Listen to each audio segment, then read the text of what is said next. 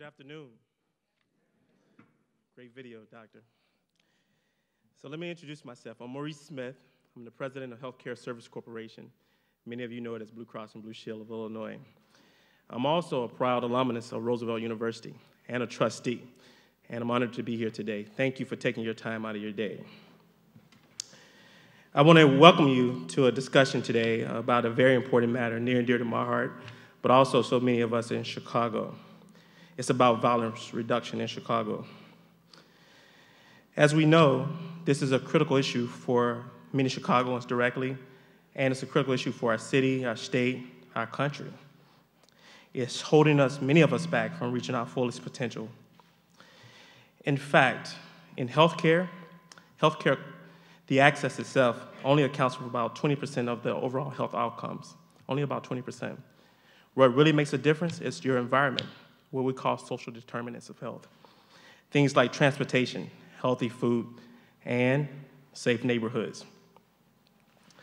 Violence in Chicago often makes headlines across the country, but the grassroots organizations doing the important work to prevent violence from occurring is often left out of the conversation.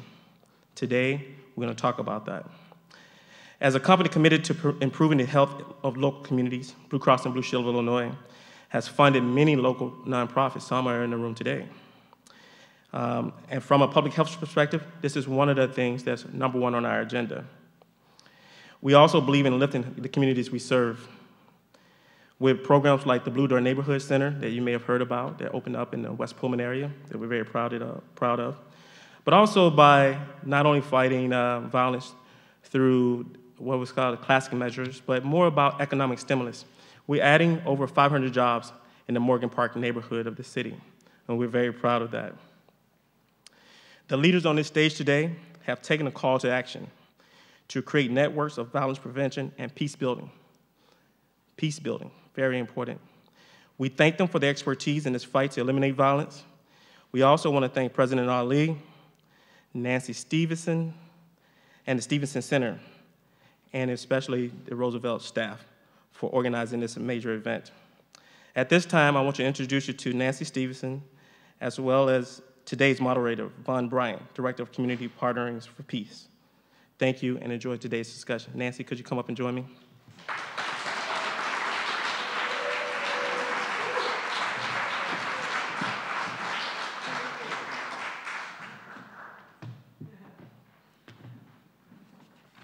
Before this conference started, Mr. Smith and I had a conversation, and he said that he knew the streets and alleys of almost all of the communities in Chicago.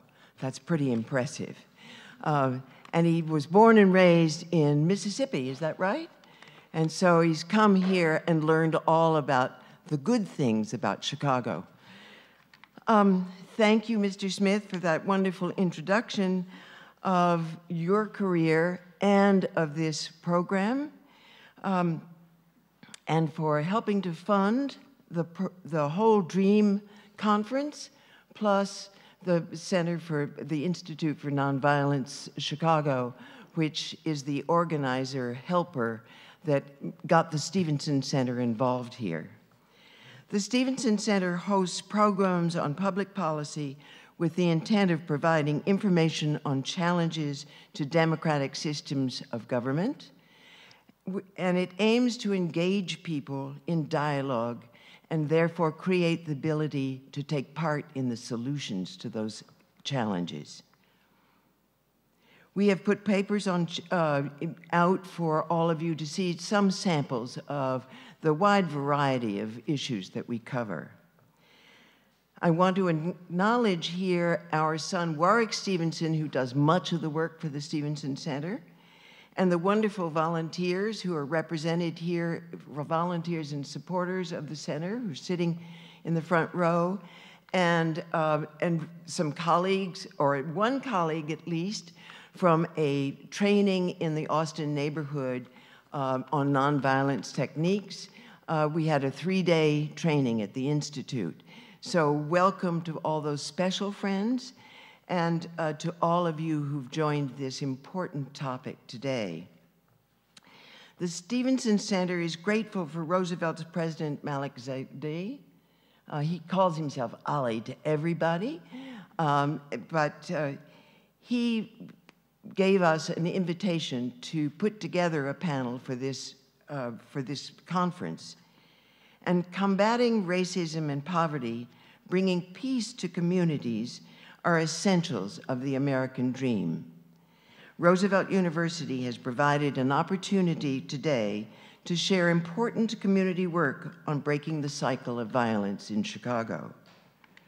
The strength of Chicago is determined by the condition in all of our 77 communities, the quality of our schools, our health services, our job opportunities, affordable housing, recreation and safety from gun and other forms of violence. All are essentials for all of our neighborhoods. Today, these panelists will explore a variety of ways in which current collaboration is providing training, jobs, counseling to perpetrators and victims alike, community services, games for children and youth, a variety of ways to help communities thrive and prosper. Please note, Commander Ernest Cato of the 15th Police District, which covers the Austin community, is part of this collaboration, community policing at work. To paraphrase Rebecca Clark, when we ignore race and violence, it doesn't go away. We must confront the truth and support those who fight for peace and community justice. The organizations represented by these panelists work every day to overcome racism and bring peace to our least served communities. We are grateful to them and all of their collaborators for putting their energies, skills, lives on the line every night and day to defend communities and thus all of Chicago. The center also gives special thanks to Tara Dabney for her passion for these causes and for pulling this panel together. Now, Mr. Moderator, Vaughn Bryant, the program is up to you, and they'll have to march in. Thank you so much. There's Vaughn Bryant.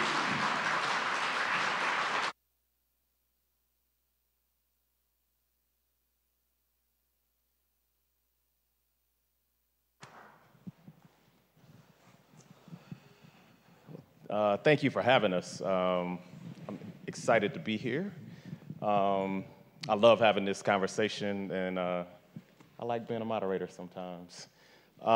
So one of the rules is I'm not going to have everybody answer every single question, but I think there's a different perspective people can put on the same question sometimes. But we'll start with introductions. I'm Vaughn Bryant, Executive Director of Metropolitan Peace Initiatives. I manage the Communities Partnering for Peace program for the city of Chicago. My name is Miguel Cambray. I work with READI Chicago at Heartland Alliance. I'm the Director of Career Pathways for READI Chicago, and my primary role is to sort of engage partnerships to sort of invest into the population that we're trying to serve. Good afternoon, everyone. My name is Ric Estrada. I'm President and CEO of Metropolitan Family Services. Good afternoon. My name is Ernest Cato. I'm the commander of the 15th District Chicago Police Department of the proud Austin neighborhood. Good afternoon. Teny Oded Gross. Yeah. Please sit it up. I'm the executive director of the Institute for Nonviolence Chicago, which works in Austin, West Garfield, and back of the yard, and founding partners with Community Partnering for Peace. Excellent. So one of the things we want to do to kind of set some context is to talk about what happened in other cities to reduce violence, and the different people on the panel have knowledge about different cities. So I'm going to start with Miguel to talk about your knowledge about what happened in Philadelphia and Oakland. So part of the experience that in learning of best practices in both out of Philadelphia and Oakland is understanding how to engage neighborhoods, participants, workforce, and cities to sort of work together to address pervasive gun violence. So READI Chicago was born from those sort of initiatives on a national level. to inform us in Chicago of how to integrate through collaborative partnerships that involve various stakeholders in addressing pervasive gun violence in a city like Chicago. And Teny, if you can talk about Boston and LA and your knowledge about what they did, just high level. So in Boston, like any other cities in the late 80s and early 90s, we had the crack epidemic, we had the end of a cycle of many people leaving neighborhoods, and as well as factories leaving, so unemployment, and it was an explosion of violence. And we stumbled into partnering between law enforcement, probation, outreach workers, and clergy, really out of failure. None of those groups liked each other, but we were all meeting at funerals. So we kind of, out of necessity, we started working together. Some people call it a Boston miracle. It still is a great example of violence reduction. Some of this model then was replicated in other places. The deputy mayor now of Chicago for violence reduction, Susan Lee, is a proud example who worked on LA. If it's possible in LA, it's possible everywhere. We took that model then in Providence, Rhode Island, a very progressive new chief after previous mayor went to jail, similar issues you're familiar with, and really reformed what was going on there to the point it's a smaller place, but was very, very poor. Then in 2016, there was 0 gang homicide. So this model works in many other places. I think we're trying to structure together now something that will work for Chicago. And Commander Cato, from a police perspective, when you think about cities that have had, like, similarly situated like New York and LA, what from a police perspective did the police do to reduce violence in those cities? Well, I have been fortunate to go other cities. One of the biggest things is collaboration with community organizations and also empowering the communities to assist the police department.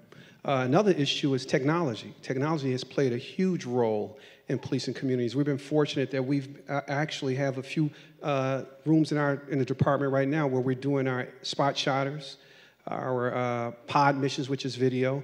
But I think the most important part of it is the collaborations with community workers and outreach workers. Excellent. So, Rick, if you could talk about like the history of violence prevention work, you know, kind of going back to Irv Spergel in Chicago, and talk about how we got to the point we are today. Wow, could be a long story. I'll just be as brief as possible. You know, outreach work, community-based outreach work is not new in this city. It didn't start in LA or Boston, those places. We've been doing it here for about 100 years, if not longer than that. I know that I'll just begin from around the 1970s, 80s, and into the 90s. Among the leading thinkers of that work was a guy named Irving Spergel out of the University of Chicago that created the street outreach model. He worked extensively with the Department of Justice and with other universities to create best practices around outreach. Many of the workers that are active today have come from that model. That model, I think some people might take offense to this, but I think it evolved and took some turns. Then Gary Slumpkin at Cure Violence kind of configured it and talked about it as a public health approach to violence. As you know, it was a very successful effort across many parts of the country and parts of the world, and to a certain extent here in Chicago, by creating the interrupters and other outreach initiatives. What I would say about that program is many of the people that are working in the organizations that you're going to learn about more today, whether it's our partners through Communities Partner for Peace or READI Chicago or CRED and some of the other programs, have come through Cure Violence initiatives of the past. So for me, it's an evolution that started 100+ years ago. Then there's lots of unnamed heroes that have been involved, certainly over the 60s and 70s, and then later in an effort to professionalize it, Spergel came to mind, and then other researchers and implementers that we're going to hear about today. So if you could continue on and just kind of talk about how Communities Partnering for Peace came to be, and then we'll go to READI. Sure. Communities Partnering for Peace, and that's CP4P, really came to be when a couple of things happened here in Chicago. One, Teny Gross came to town. He was recruited by the last city administration to come to the city from Providence and from his work he was doing out there to just bring additional thinking to the city around the gang violence reduction efforts. Not that we didn't have lots of good people working on it here, but we wanted additional thinking from a fresh perspective, and they convinced Teny to leave that important work in life and come here. Quickly, Teny and the Austin community developed partnerships with other great nonprofits that are part of our partnership today, including Breakthrough Urban Ministries and others. And we started meeting together and soon realized that we could build an initiative rather than a program. We could build a collaboration rather than, again, some isolated one organization-led program. And what has evolved, Vaughn, as you know and Teny knows, is this dynamic group of, at first, 9 organizations working together in the 9 neighborhoods with the highest incidence of gun violence to drive the violence down, mostly through partnership and community, and equally importantly, with partnerships with the Chicago Police Department and the City of Chicago. And then READI Chicago was sort of on a parallel track being planned at the same time. Miguel, if you could kind of talk about how that evolved to where we are today. I don't know about the evolution of READI in collaboration with everyone here. I think I look across this panel, everybody's still a part of READI. And it's funny because we're at a moment in time in Chicago, and I've heard Teny say this before, like the shift is happening of collaborative efforts. And I think in today's age, you can't say you're doing a violence intervention initiative without saying collaboration is a part of that. So everybody here on the stage is a part of READI Chicago, in addition to folks that are not on the stage. And READI Chicago, as you mentioned, as the strategies were happening in 2016 of what do we do different citywide, READI Chicago was sort of sprout from that as well, which is an intensive workforce initiative to look at cognitive behavioral therapy in addition to work skill building and job placement as a part of that. And it's probably the first sort of program in the country to do it for 2-year time frame in collaboration with local partners. So the strategy for READI isn't that there is one institution leading the effort. There's sort of a funding stream that goes through co-collaboration with Heartland Alliance, in addition to the pioneering of local agencies at the outreach side and at the workforce development side. So Commander Cato, so given sort of the history of street outreach and different violence prevention initiatives, kind of talk about how the police have evolved in their work in partnership with these organizations. Wow, you know, that's a very interesting one. Because if you think about in the past, the police department has tried in the past to have a relationship with outreach workers, and it didn't work. Early on, it did not work. And to be totally transparent, I was very apprehensive at the very beginning to have that type of relationship. But what I did, I found a lot of trust in the Institute of Nonviolence with Teny Gross and other organizations. So after we formed that relationship, and the department is going that way based upon the new administration, they want more collaboration, cooperations with outside organizations. What we learned in the 15th district, we developed a group called the Austin Response Team. We call it an art because it is an art. And on that team, there sits 5 outside organizations on that team, and Institute sits on that organization, Build sits on that organization, Hope Community Church, Austin Coming Together and Stop the Violence. And I'm happy to say, since we formed that organization approximately 2 years ago, we've seen an incredible reduction in violence. Just at today's date, we have a 14% decrease in homicides and a 30% decrease in shootings. On top of that, if we go back to 2016, which was our worst year, you know, at this particular 2 years later, we're looking at a 56% reduction in persons shot and an approximately 30% reduction in homicides. Now, I don't contribute that to just the work of the Chicago Police Department. It's because of the collaborative efforts. One thing I've learned, I could pick any street in the city of Chicago, and I'll tell you right now, I can clean that block up. The problem is when the police leave, who's going to sustain it? And what we found, the community organization has had the ability to sustain those blocks. But most importantly, when we identify gang conflicts, we contact our partners from the Institute and say, this is what we have in this particular area. How can you help us? The Institute then takes their resources, their outreach workers. Now, mind you, these workers are probably had caused some of the problems that exist today. Who better to go out there and solve some of these problems? And we've been very fortunate that they have been able to do that. Then we look at our partners who have the ability to reach out to children, which is our foundation. which is the most important part of this piece that we need to address. Because too often, we treat them as though they're invisible. We treat gang members as though they're invisible. And guess what? If you treat anything like it's invisible, you're going to get what we're getting today. So today, with the collaborative effort with these community organizations, they've been able to address those issues. So Teny, given you're an implementer of both CP4P and READI, and you have a strong collaboration with the police, kind of talk about it from the practitioner's perspective and all of the different elements in CP4P and READI and how you guys engage with the police. It's got to come sort of from some humility that outreach alone or us alone won't save it. When I was 23 driving in Dorchester in Boston, I really felt the city is sleeping because of me. That will be defined by psychiatrists as megalomania. And as you fail and you bury people and you see other people's contribution, you come to a place where you enjoy other people, what they do, right? And really, Austin, we chose Austin because it led the city forever in amount of shootings and homicides.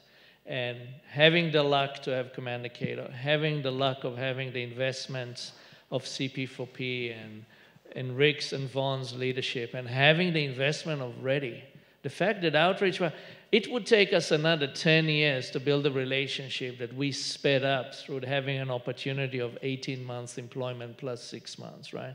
So really bringing a lot of the problem in our city, and acute in Chicago, is the disinvestment, right? So this framework here helps. We can be a little connector with a finger in the dike, but there's all these things behind it that are bringing our resources. And that is really, so none of us should think we are the solution. We're really one safety net, and now we can connect and be connected to things that are really solving problems for us. I don't know how to solve housing for young people, or so many of them are homeless, but Heartland is working on it hard. MFS is working on mental health. These are resources beyond our reach, but through us we can connect people to solutions. So I'm feeling hopeful, and that is because big and small are working together. So can you give us a day in the life of an outreach worker? A day of the life of an outreach worker could be my cell phone going off at 2 in the morning, notified from the district that we just had a shooting, or it could be my outreach worker being out saying, Teny, something is going on there, and I call the commander. We start coordinating response and hospital. Conflicts that usually we are well familiar with. So not always it's a response and a negative thing. Sometimes the end of life is a lot of maintenance work. Which conflicts are out there? Who are we connected with? Taking someone to get an ID, working with someone making funeral arrangement, calling a commander, said the family requested at this funeral some safety. A lot of little moving pieces, courts, advocacy. And that is, so there's a lot of detail in the work and then some strategy as well. Assessing with the numbers where are hotspots, where things could erupt, being predictive and proactive. A lot of that is our work. And having really layers of things. We have outreach, we have case management, victim advocates, community organizers, nonviolence trainers. So a lot of that is keep giving a diet and strengthening what is needed and where the resource. We recently had a very difficult crew that did not want to deal with us and was giving the commander a headache.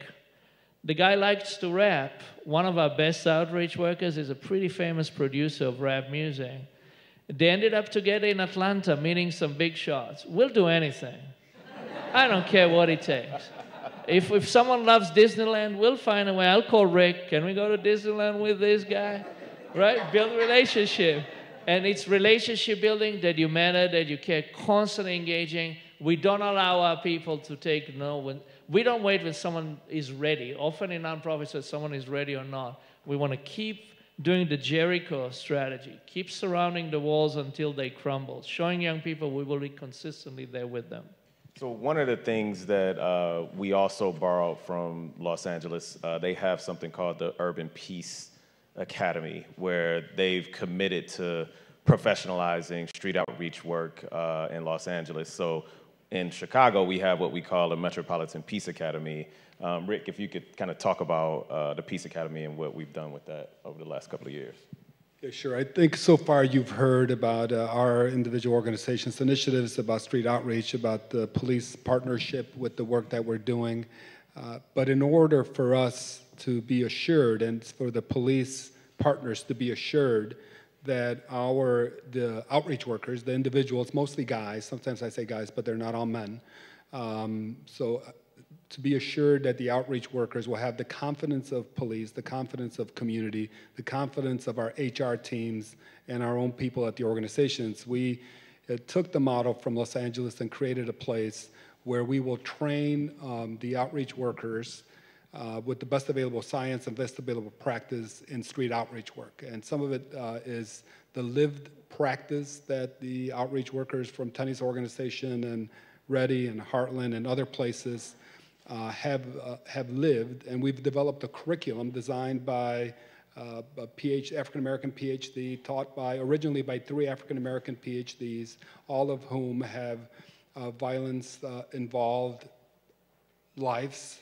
And if you would think about them as they're the professors that created the class, and their teaching assistants are the experts out there in the field that are doing the outreach work. All of our best of the best outreach workers, the healthiest of the healthiest, the most experienced, are the teaching assistants. So now you have a class of, let's say, 25 new people that are wanting to do this outreach work. Many of them are already employed in outreach work, and they go through a 16-week curriculum that is, again, designed for them. And it would include things that we learned from Spergel and Slumpkin and out in Boston and Providence, Oakland, LA, including many topics. But over the course of the 16 weeks, I'll just give you a little highlight of that. They get the history of outreach work. They get, importantly, how to take care of themselves out in the street, because they don't go out there with a vest or a weapon. They go out there with their reputation, and they try to help build peace and community. So how do you keep yourself safe? How to keep yourself healthy?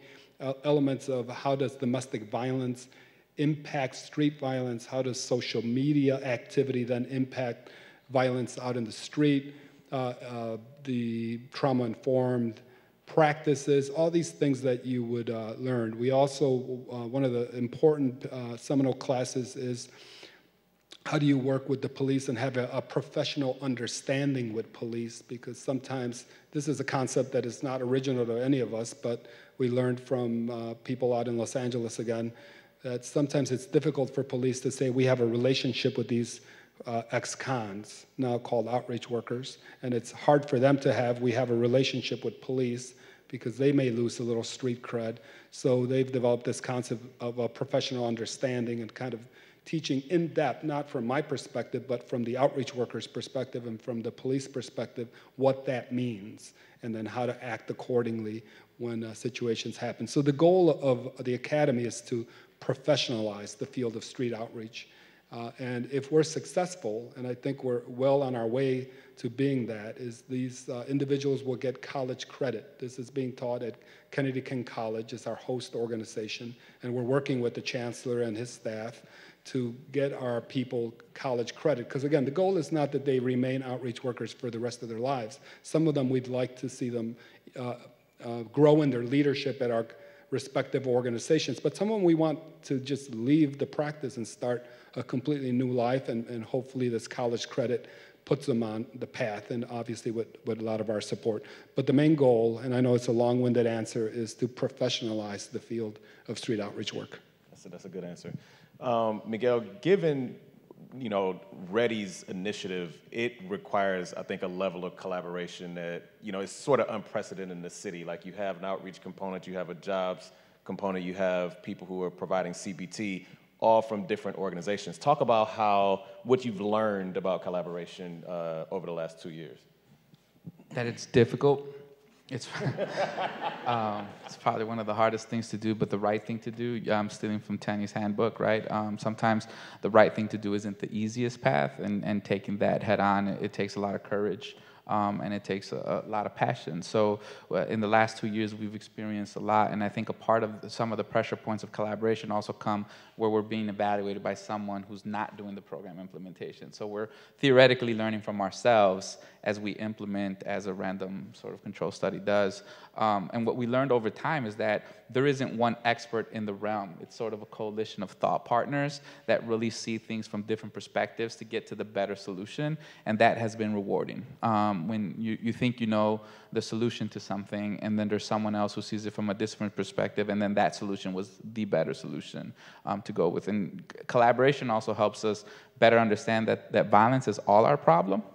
It's not one person's problem or one community's problem. I think that we have to get to a space and time where we realize that the violence that we're living today is everybody's problem, and how we respond as a community makes all the difference, and it sends the message to those that are most impacted by violence. And I think what's that message? Through partnership, it shows that we care. Right. Commander Cato, talk about how everyday citizens can be involved in making our communities safer. Well, before I answer that question, I want to touch on something Teny spoke of. Yep. He spoke about getting this young man into, flying him out, getting him into a studio to rap. Well, this young man was probably not, I shouldn't use the probably, he was one of our biggest issues in the community when it came to violence. He was a shooter. He had been shot at. He had been arrested multiple times for gun violence. I happened to find out that he enjoyed rapping, and I had a conversation with Teny. And Teny asked me, well, how can we get a hold of him? So we figured out how he can get a hold of him. And I'm just happy to say, since this young man has gotten involved into the rapping, and when he's gone, the violence has kind of just vanished a little bit. He came back, and he was out in the front, and he yells out, "Commander, Commander, come here. Listen to this." Well, it was a song, a rap that he had made when he went, I won't say the stakes, I want to expose him, but he told me, this is one of my rap songs, so I'm listening to it. I'm like, man, that's pretty good. I said, I thought you weren't going to say any swear words. He goes, well, I'm trying. But my point is that he had this sense of connection and pride that he was doing something. He took the time out to call me out because he hadn't been rapping, believe me, he wouldn't have been saying Commander because he didn't want me to see him. But he wanted me to see him because of the things that he was doing. Also, what I learned about it was the group that started forming around him when he was rapping. And that group told me that I won't have to worry about them doing any shootings. So that played a huge role in that. And that's a partnership that we are developing. We identify an issue, and we're taking non-traditional means to address those issues, and they are effective. What was your question? How everyday citizens can be involved in reducing violence in our community. I just got caught up in it because City left, he's very modest, and that was a very effective tool. Now, how can everyday citizens be involved? That is the key to everything that we're doing in our community. That is the key. Because when we treat an issue as though it's invisible, that's what you will continue to get. And I say this in my community meetings. When you see a crowd on a corner and your block and your house is right there, and you walk across the street and you walk one block down, come across the street, then come back to your house, you treated it like as though it was invisible. And I've been asking the folks in the community to say, excuse me, young man, you mind if I get by? My house is right there. And they've been doing it. And these young guys have been looking at themselves like, they see me. Now, don't be antagonizing. Don't make it that it turns into a conflict. Go in the house. We've been asking community members, come out on your porch and sit. Because believe it or not, these young guys and girls are ashamed of what they're doing. But again, if you go in your kitchen and watch the television in your kitchen and not in your living room, you're treating it as though it's invisible. We're asking our community members to get involved. I had a meeting where there was an elderly woman in the audience. She's approximately 87 years young. And she said, Commander, I'm afraid. You're asking me to go outside, and I'm afraid. I said, okay, I tell you what, don't go on your porch. I pretty much believe that your living room probably looks like mine. Your sofa is probably by the front window to the back, windows to the back of you, and your television is probably right in front of you. She goes, yes. I asked her, do you own a broom? And she gave me this real look, like she thought I was crazy. I said, yeah, do you have a broom? Well, do me a favor. Take that broom and put it beside you on the sofa. Every time you hear them in front of your house, take the broom and hit the curtain. Well, she did that a few times. She came to the next meeting. She goes, I tell you, they were outside, and I hit the curtain, and I hit it again, and I heard one of them say, that's that crazy old lady looking out the window again. But guess what? They moved. In the summertime, I asked them again. I said, now look, if it's hot outside, and you see them out in the front, and they're making noise, and you believe they're dealing drugs, go out there and say, young man, it's 88 degrees out here. It's hot. Would you like a cold bottle of water? Guess what? They take the bottle of water, and they go stand somewhere else. Because, again, they're no longer invisible. We are making the community our partners in this. We cannot do this alone. It's impossible. And when we come together, engaging together, working together, it makes a difference. And that's one of the other reasons for the reduction in violence in the Austin area. We're not asking the community to take it on. We're asking the community for help. Excellent. Rick, can you talk to us about what more needs to be done in this work? Can we clap for that first?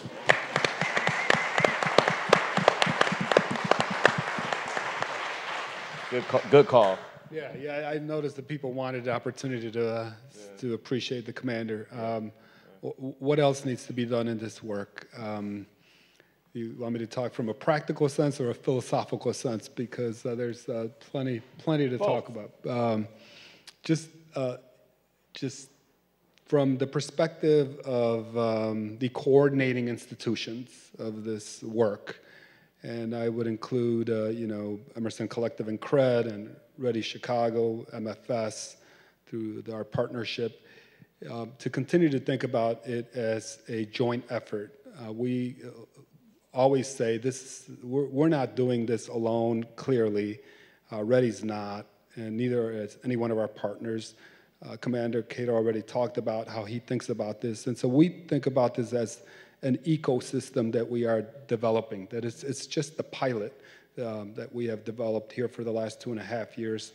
It's this ecosystem that if we continue to work in earnest, in the true sense of partnership, struggling with each other's issues and problems, but always staying at the table, that together we have a shot at making a difference in this issue of violence in the city of Chicago. I mean, we've shown significant progress, most specifically in Austin, but there are other communities where we could also demonstrate how the violence is going down. But if we want to get to a state of normalized big city violence for our country, we need to get to about 197 homicides per year. I realize not one is acceptable, but if we were just at LA's rate or New York's rate, we'd be at about 195, 97 or so. We want to get to that point. And unless, again, our philosophy is that we're doing this as a collective, as an ecosystem, we stand to do what our predecessors did, and it's fail at this.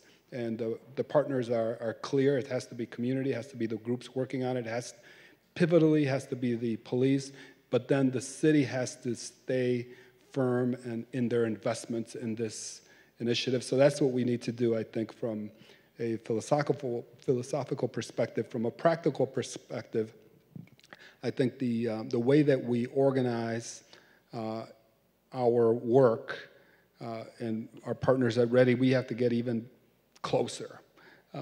We have to get even more connected, like our connective tissue has to be intertwined in order for us to move further. We started out, as I said before, with a group of 8 partners plus Metropolitan, so it makes it 9. Today, we are close to, 22 partners? 15.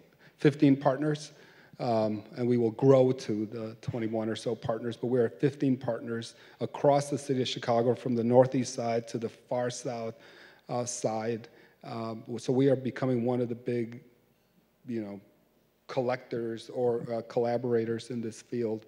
But if we don't intertwine with READI and with CRED, and with Cure Violence, quite frankly, then that we won't be as successful as we owe it to this community to be. Miguel, how would you answer that question?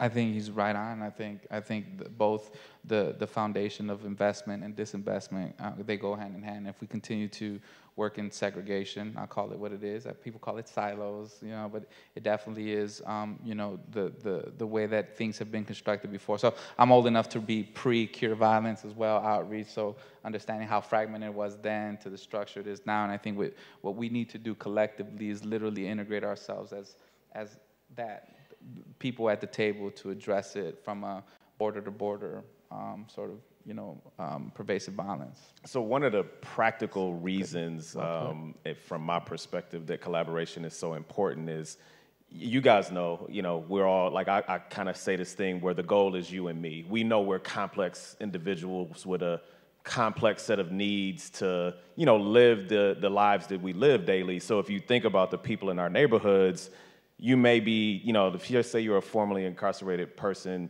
you know, there's some trauma that comes along with that. So we know you need some mental health services that are related to that. We also know if you're a returning citizen, you need housing, and housing is a challenge for that community.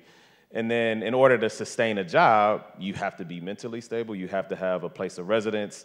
All of those things work together. So every partner that is a part of the collaborative has to play their role with fidelity and successfully, really just for that one individual. And so we can't really think about ourselves and our work and be territorial as much as we can think, hey, I have to play my role and I have to respect the role of everyone in this ecosystem to play their role for each individual to ultimately live an empowered life. I have a challenge with violence reduction and that sort of thing. I'm really always thinking about how do we get people to live empowered lives? Because when you're living in empowered lives like you and I do, we're not interested in shooting. We're in pursuit of some purpose, similar to the example that Commander Cato gave around the guy who's rapping. There's some purpose in what he's doing and something that gives him life that he can pursue, and that's ultimately what we want for each individual in the neighborhoods we're in.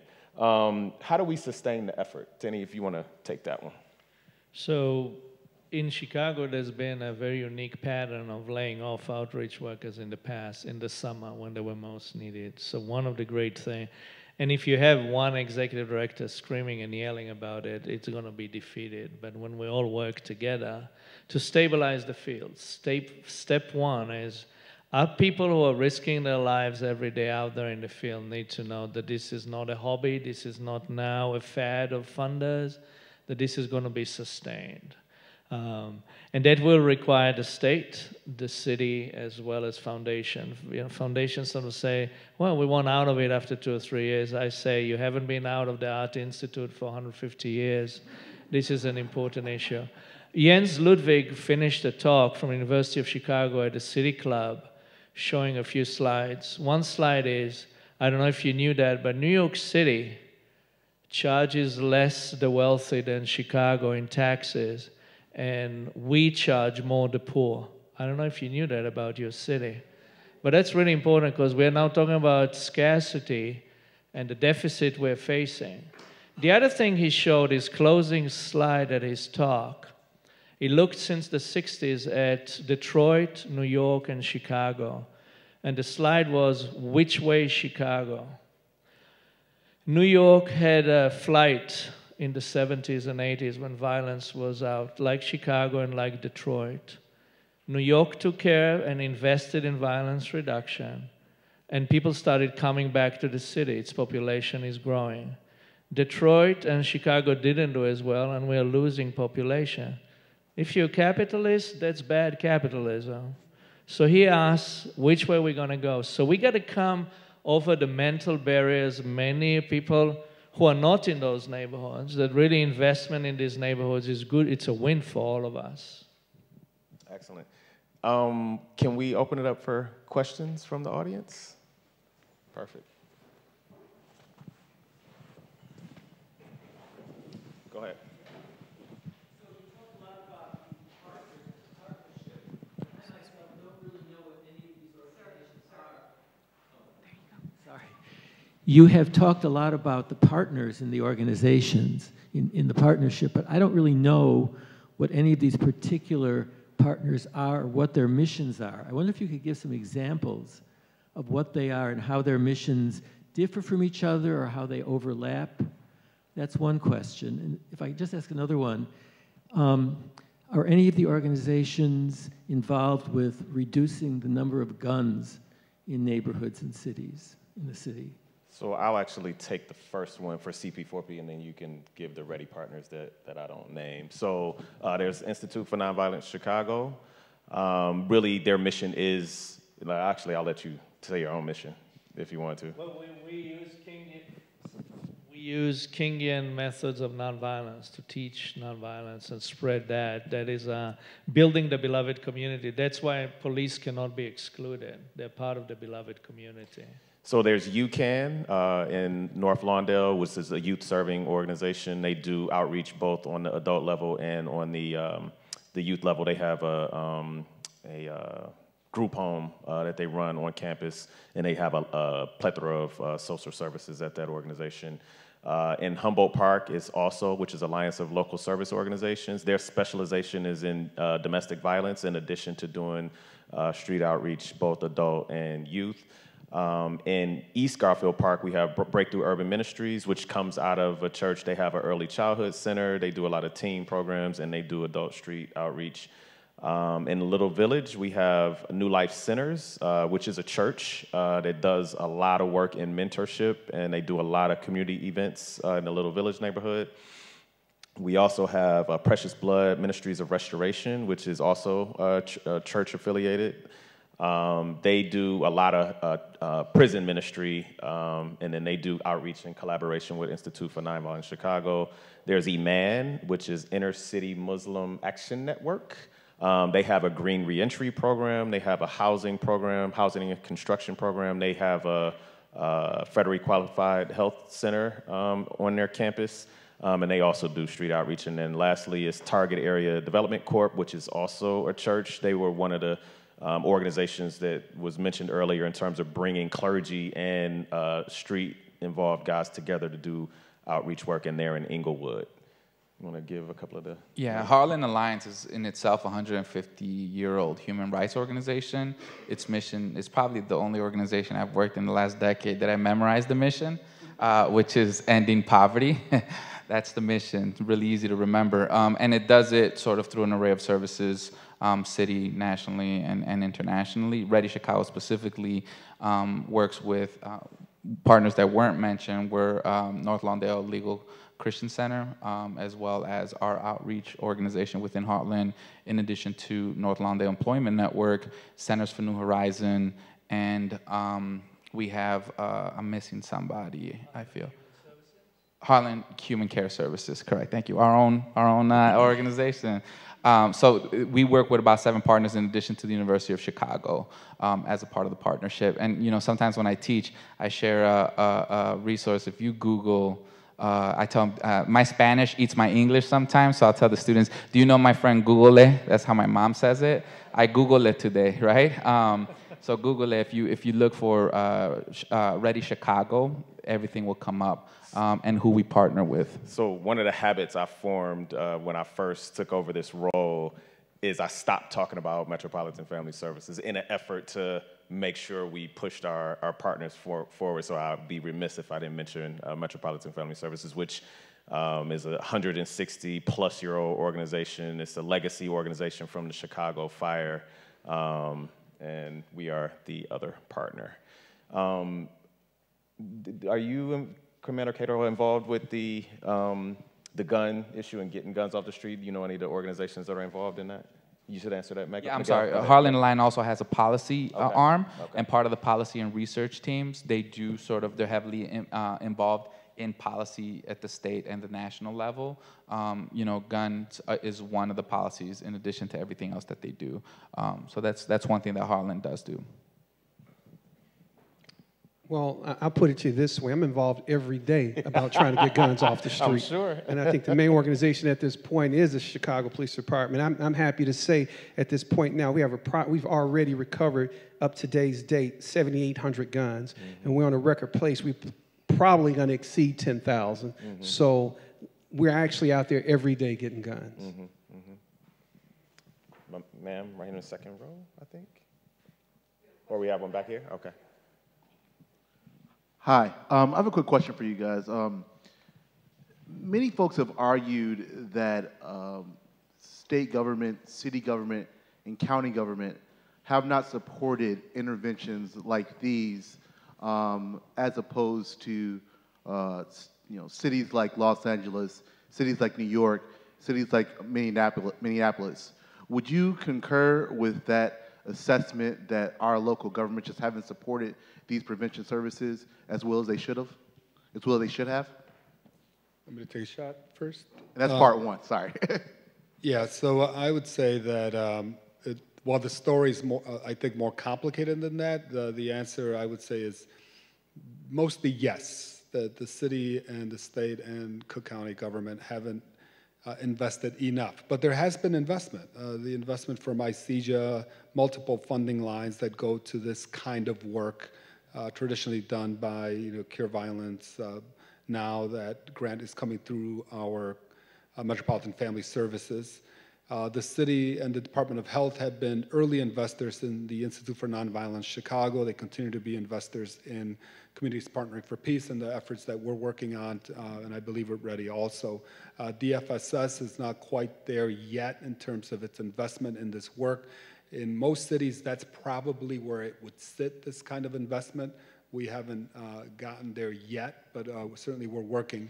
I know this new administration has made commitments, one, to create an office of violence reduction, and so they've fulfilled that commitment, and they have an office now and a deputy mayor in charge of that office. So the story is complicated. Now, should there be more investment and to get us to the point of similar percentages of LA and New York? Absolutely, and that's what the work that we're trying to do together with READI and CRED to make sure that the state makes more investments, that the city makes more investment, and that we coordinate with the county. You guys choose the next person. She permitted me to go first. She graciously permitted me to go first, which may be a problem because I talk a lot. I want to comment and say all of what you have said is so important, and I think, let me just start by, and Nancy knows what I'm going to do. I was born and raised in Chicago, grew up in Inglewood. I have, and I'm saying this because a young man asked me to say it, I have 3 degrees, including a law degree. And he told me to say that because he said, nobody believes anybody like me came out of Inglewood. And so what you've talked about, and you remind me so much of Fred Rice, oh my God, 7th District Police, became the first African-American superintendent of Chicago Police, because what you're talking about is exactly what Fred Rice did in Inglewood when I was growing up. But structurally, and I don't know, I think you talked about the segregation and class isolation, which is documented in the book American Apartheid, has led parts of Chicago to not look like the rest of the city. So when you talk about LA, Philly, and all those great places, New York, been there, done that, there is no one Chicago. Because in Inglewood, when I was growing up, over 100,000 people lived, that's how old I am. Second largest business district to downtown Chicago. I break a fingernail over here, go across the street, I got another job. The lack of hope, there are less than 30,000 people there now. The lack of hope in that community, a young man said to me, he didn't know if he would live to be 18 because either the gangs or the police would kill him. That breaks my heart. Another young man said to me, he didn't care if he lived to be 18. So when you're talking about the lack of hope that comes from structural issues, we have got to be, and I love that you're all connected, and he's heard me, look, Rick's there, but you've got to be connected to passionate individuals who live in the church, in the communities, like I was. There's a book called The Autobiography of Black Male Violence by Reverend Kwame John Porter, who ran Christ Methodist Church in Inglewood as part of the Inglewood School of Human, giving y'all some history, Inglewood School of Human Dignity, that taught black history and white, it was called white responsibility then. Those are the shoulders I stand on. None of that exists in that community now. And when you talk about Detroit, Inglewood, parts of, because I think the West Side has done very well because of Staines Family Foundation and others. Inglewood is Detroit. North Side of Chicago, that's Upper Manhattan. Daughter been gentrified out of there 5 times. So you can't talk about Chicago as if it is one thing. It is very much structurally different, and it was intended, as the book American Apartheid will tell you, when redlining, and I couldn't get my first loan when I was going to buy my home in Inglewood, but got a bigger loan to buy in West Pullman. So we cannot, and I think we cannot ignore that people, I mean, block watch. My mother knew who I dated before anybody else, before cell phones, because the block watch would tell you how long I was on the front porch, whether I went up and what time I went. All of that was community involvement. And that produced me and others like me.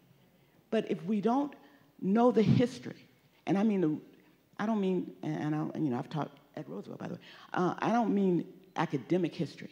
I mean human dignity history. And go from that to include all the structural issues that you have so, I think, amazingly talked about, but how you do it and when you do it is crucial to success. And again, my mother had a 10th grade education. So I ain't stepping on nobody's shoulders but those in the communities who empowered me and, more importantly, gave me hope that if I wanted to be somebody, I could. What you just talked about with rapping. I mean, I knew David Barksdale. David Barksdale went to church. Christ Method, the head of the disciples. Jeff Fort, before he became whatever his name is now. See, I grew up with that. And I'm saying to you, unless you incorporate all of that in the history and the progress, you miss the steps that the young people who are in the midst of this now, their journey is so different from mine. So that when I go back to Inglewood to talk to them, I just have to listen, believe it or not. I can't talk. Because their journey, I was raised by a single parent with a 10th grade education. To talk about them going from that to 3 degrees, including a law degree, now would be absurd. But what we have to do, and you're doing it, but groups like RAGE, Resident Association of Greater Inglewood, I'm going to go talk with it. These community-based groups need foundation involvement, which I was proud to do when I was at the Field Foundation, but they need spiritual involvement. People need to know and care and empower them to know that they can get through this. Because otherwise, all the great work you do without the empowerment strategy and the belief strategy, because my mother used to say, if you can believe it, you can achieve it. I can't tell that to those young people. There's nothing structurally around them that endorses what I just said. And now shut up.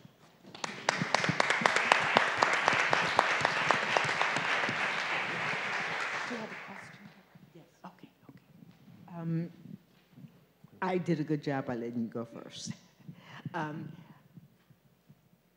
Lieutenant Cato, I really agree with what she's saying, but I'm going to be really honest with you. I am the child of very famous detectives, police officers, and FBI agents. You can see them on TV making the bust that they used to make. You have got some really, really bad police officers who should not be on the force. And I've got one that comes into my house when I leave, and he's on video. And I've tried so hard for the last 7 years to get his name because the organizations that I'm with, he goes to my organizations. And nobody would tell me his name because they know I'm a karate chop him or something. I need to know, what do you guys do when you guys are bad? Because I know my uncle lieutenant or my father or somebody did, and I know how they caught a couple of their own people who did some bad things. And again, she made a good point. You know, unfortunately, we do have some issues on the police department, but we're going through great strides to fix those issues, and I think we're doing a pretty good job at it right now. Pardon me? Oh, COPA doesn't work. Well, I think the best medicine to cure issues in the police department is other police officers turning in other police officers. I think we are coming to a point now where we do recognize that we have had problems and we are addressing them. We are addressing them ourselves. You know, myself, for instance, you know, if I see an issue right away, this through my entire 29-year career, I identified it and I report it.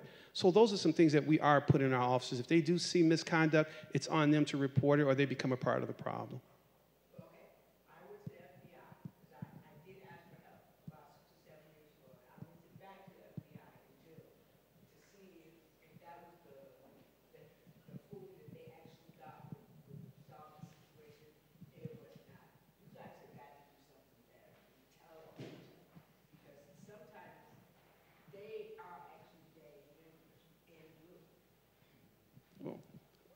I tell you what, I know you said 67 years back, but you and I could have that conversation offline, and we could talk about whatever that issue may have been, and we can look into it together. Can I jump in for a sec on that? We had that question today at the Institute. Someone was visiting us and said, this department is so far gone. I think from the perspective, both of you, what you spoke, you are a taxpayer and you deserve the same level of policing that someone in every part of the city gets. Now, you can try and do it with a consent decree and all those other mechanisms, and you need them. They're legal, etc. I feel our duty is working and highlighting and supporting the best commanders and the best people in the department, because there's something leadership too. A leader sometimes can be isolated. They've gone too far towards reform that no one follows them. And in a democracy, you cannot just say these people are bad and leave them to their own devices. You isolated all the people who are doing, majority are doing good work in the department. So it is on us. Democracy is a participatory sport, right? We got to be involved. We got to support the officers and highlight it also. In the media often we just tell the negative stories. We need to have an appetite to read positive stories too, like a baseball league that is done now on the West Side, etc. And many of us have become so cynical. We can't afford it. The people who are in the neighborhoods, like you said, can't afford for us, those of us with privilege and power, to join like we don't like them, they stink. Right? We got to be involved and highlight the good that happens, and be honest that in all our system, we had people who got rearrested, outreach too. And they haven't shunned us completely either. So this is really a long-term partnership that we work together. And I think we made that mistake with West Virginia and other parts of the country where we said, oh, we don't like them. Well, we're getting a worse form of a democracy. Everyone got to be engaged. Okay, I think this is the last question. Okay, I had two questions. I want to first thank you for the work that you're doing. Collaborations are so extremely important.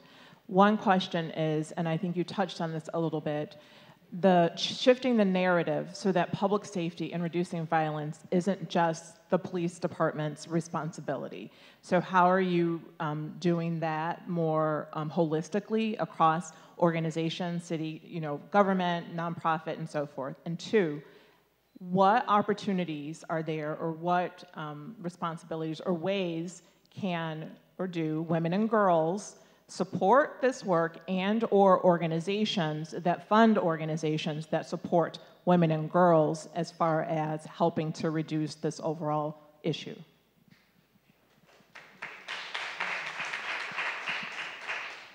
You want to talk about the, so one example might be District 11. So District 11 is probably, is top 2 in terms of violence. So it overlaps 4 communities in which we work. So that's Humboldt Park, so on the western side, North Lawndale, West Garfield Park, and East Garfield Park.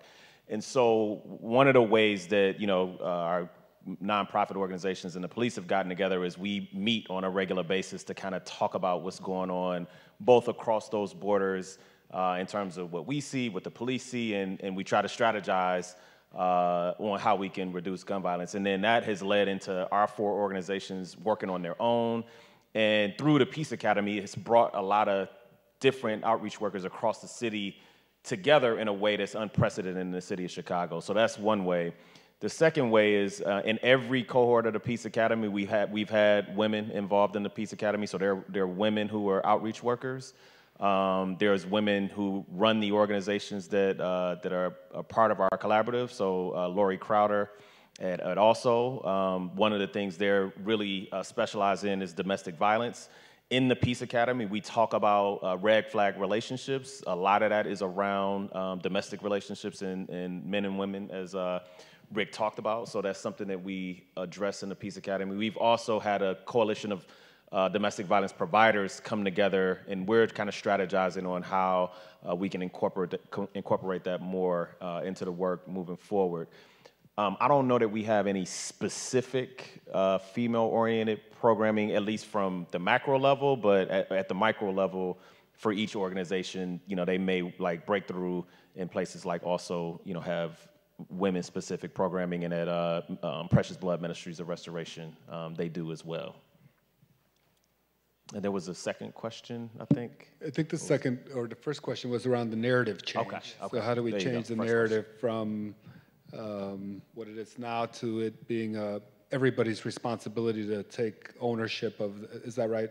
To take ownership of this issue. So I think several of the speakers spoke about this concept that, the violence has to be personal to all of us, because the reality is it is. And if you're thinking about this as isolated on certain neighborhoods on the west side, not all of them, certain neighborhoods on the south side, not all of them, of course, then you are kind of removing yourself, as the commander said, from this responsibility to be a whole resident of the city of Chicago and to care about everybody else. So what we're doing as an organization, and it's a collective of organizations, and through my work at the Woods Fund, is kind of changing the narrative about this issue. And it's one, if you look at our social media presence around this issue, it's mostly lifting the work that's being done in communities rather than saying we're reducing violence or we are anti-gang, because we're not, or anti-this. We are really lifting the narrative that it is the way to build community through,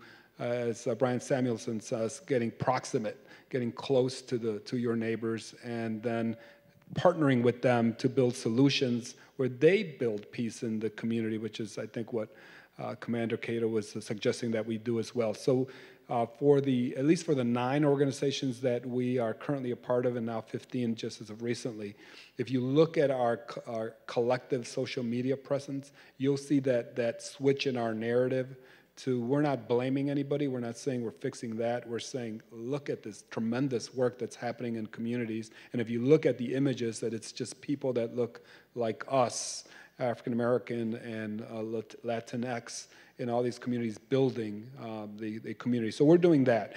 But the other thing is we're also working cross-issue with other community, other efforts. The truth, racial healing, and transformation work has to be integrated into the work of peace building in communities. So they have a whole initiative about changing the narrative about race and healing in this city. So making sure that we weave into those initiatives. We're thinking about that as just part of the initiative. I'll hand it over to you. I know we're out of time, I think. So, but just something the young woman said about the social constructs of, when I hear changing the narrative, sometimes that also implies the narrative was never strong, or that also implies that Black communities were never strong, or Latino communities were never strong as well. I think the narrative of change has to be the stories that we tell, and I think through the work that we're doing from holistic approaches of addressing pervasive violence, it's sort of institutionally starting to be recognized as a collective approach to what a human needs to excel who's been impacted from disinvestment for hundreds of years, right? And in terms of the trickle-over effect. So one thing is, not knowing makes us ignorant. Knowing and ignoring it makes us, what? Negligent, right?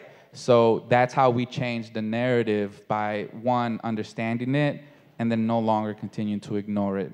So, I think we need everybody's help to do that, because looking away is not helping. President, can I have one last word? It's tiny and short. You got 3 more hours, Teny. No. I wanted to address the lady from Englewood. We describe programs, so these are short panels. So we have less than an hour. I want to assure you, because I think you deserve that we start and end our day with passion and love. We say, when we speak to our participants, we end the day telling them, we love you, and they say back, we love you. All those services are, in a way, an excuse to love and have a connection, and everyone here, and I know them, and a lot of our partners, the passion is driving through the neighborhood sometimes late at night when you come back from the hospital is depressing. We get treatment ourselves, just, we're part of this reality. We just sort of talk about the work we do, but it starts with love and engagement. All right.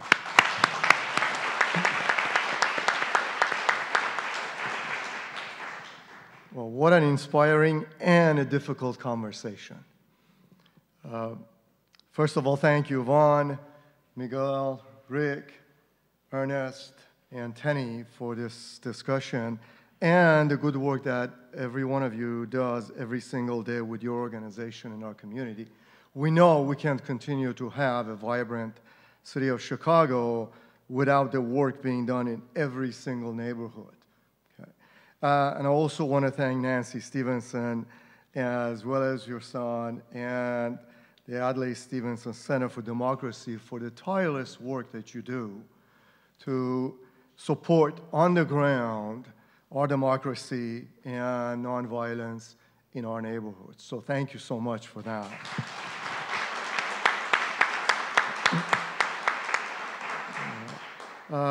4 years ago, Trustee Smith and I had the conversation, and Jill Wolowitz was there as well, regarding funding the American Dream Reconsidered conference. And we said we will have difficult conversations because American Dream has different meanings for different people in the different neighborhoods and in our community.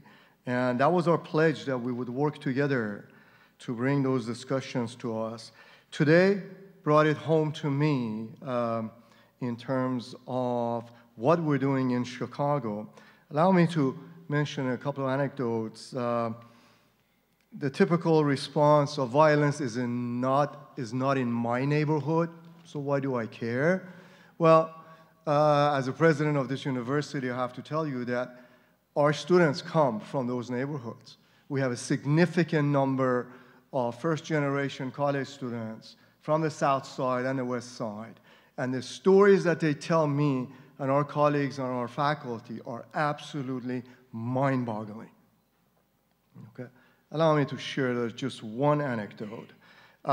This young woman was telling me that, last week, this happened a year or so ago, that she was stopped, she was in a car with some friends, and it was late afternoon, early evening, and she was at a stoplight on the south side, and then suddenly 6 police cars converged, and multiple, maybe a dozen police officers walked out with drawn guns. And, she said, I was shaking, I couldn't breathe, I brought my window down, and, after some conversation and so forth, it was a mistake. Somebody else had done something. And she said the police officer, the commander in charge, mentioned that you were caught in the wrong part of the town in the wrong car. Okay? And she said, first of all, I live here, so that I have no choice. And she said, and I said, what kind of car were you driving? She said, well, I have a beat-up old Chevy Impala.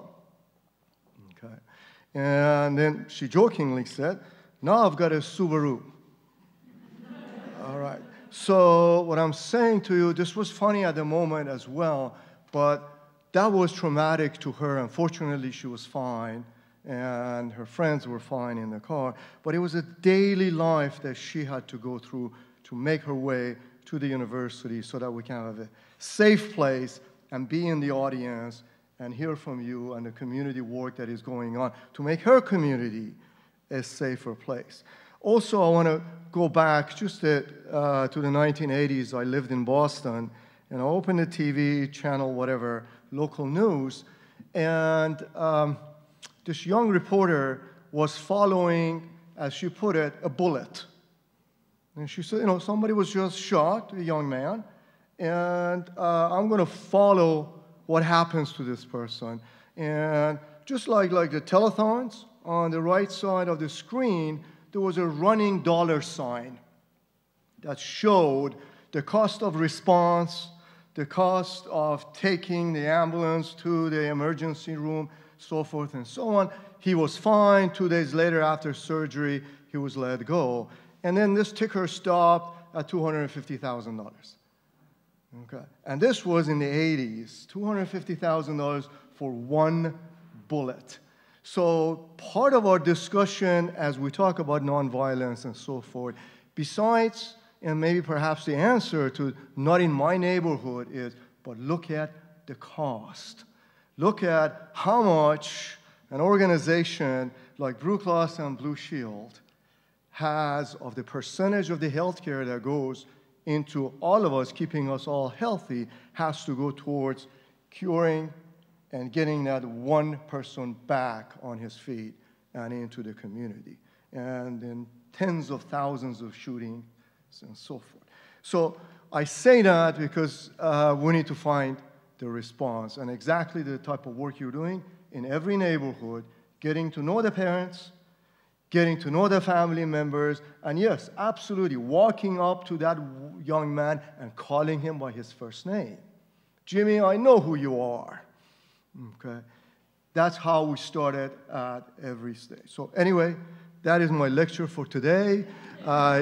You will be receiving 1 credit, college credit for that. So again, thank you so much for all of you being in the audience today.